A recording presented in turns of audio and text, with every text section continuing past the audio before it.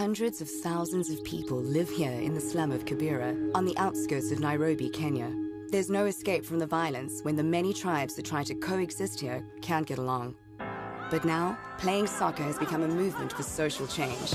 And today, these kids have a virtually indestructible one world football provided by Chevrolet, bringing the tribes together for a better future. This is the kind of soccer balls we used before, and now we are using one world football.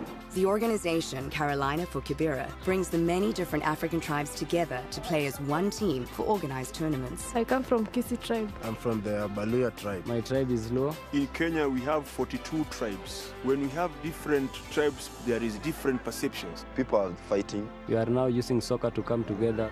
It's all about teamwork as brothers. And then we create peace.